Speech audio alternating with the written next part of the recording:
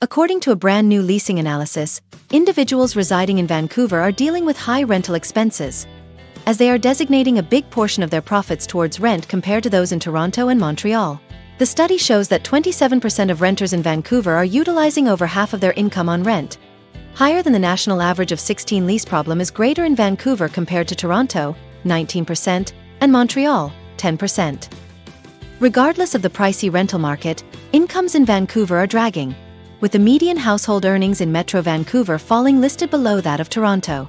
Moreover, the findings of the report recommend that in British Columbia, a considerable part of occupants are allocating a big portion of their earnings towards lease. Particularly, 23% are investing 30% of their salary on rent, and a substantial 42% are consuming to 50% of their net income on lease. This situation leaves restricted funds for other necessary expenditures due to the costly expense of living.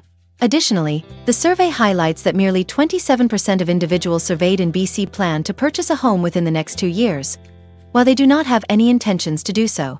While there has actually been an increase in rental supply in Vancouver, cost remains a considerable obstacle due to the high rental prices. The city continues to bring in demand from people aiming to live in one of Canada's most popular cities. According to a current survey, Vancouver is one of the least economical places to live in the world, ranking third after Hong Kong and Sydney in terms of real estate affordability.